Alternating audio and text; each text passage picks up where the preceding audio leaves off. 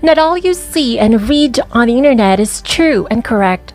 Before I share any information or health claim here on my channel, I check if it's supported by some scientific evidence.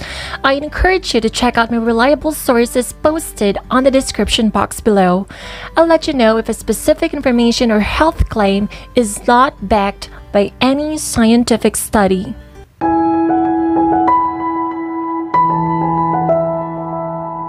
Arthritis is derived from the Greek term disease of the joints. It is characterized by tenderness and swelling of the joints. Redness and pain may also be experienced along with decreased movement resulting from the pain and swelling.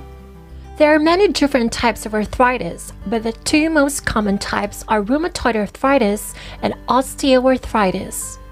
It is estimated that 40% of men and 47% of women will develop osteoarthritis in their lifetime, with the incidence increasing to 60% if they have a body mass index greater than 30.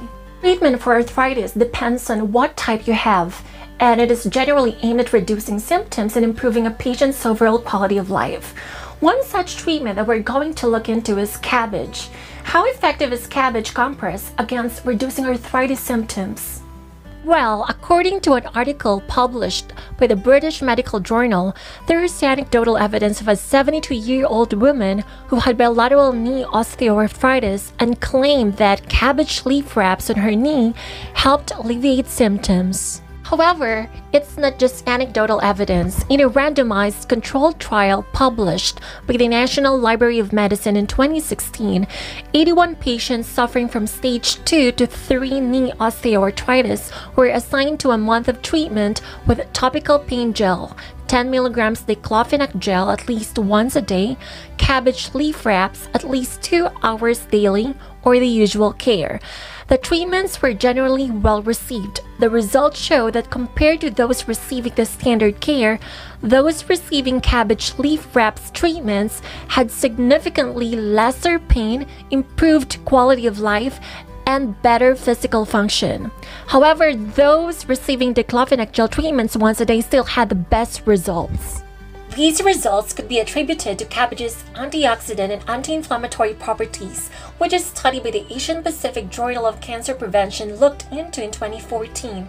Among the cabbages they looked into, red cabbages had the highest antioxidant content, followed by Savoy, Chinese, and green. On the other hand, Chinese, Savoy, and green cabbages had the higher levels than red cabbages when it comes to anti-inflammatory properties. This shows that cabbages are great remedies for oxidative stress-related chronic illnesses. To top it off, animal studies have shown that the consumption of cruciferous vegetables such as broccoli, kale, and cabbage can reduce pro-inflammatory markers in humans. Cruciferous vegetables are also high in a sulfur-rich compound called sulforaphane, which, according to another article published by the National Library of Medicine, effectively blocks the inflammation that leads to cartilage degeneration and osteoarthritis. Another study also found that isothiocyanates are present in the synovial fluid of those who consume cruciferous vegetables. This also showed anti-inflammatory properties positively affecting knee joint tissues in individuals with osteoarthritis. The said studies are promising, but further research with larger human subjects is needed to fully test the effectiveness of cabbage leaf wraps and consumption of cruciferous vegetables for managing and reducing arthritis symptoms. On the other side of the coin, sometimes science lags behind, sometimes way behind. One example is turmeric.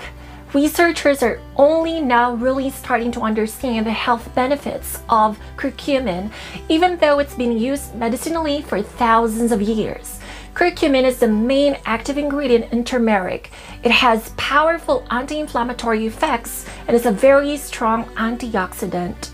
If you find this video informative, please give it a thumbs up and share it on Facebook. Is science-based content on beauty and health also your cup of tea?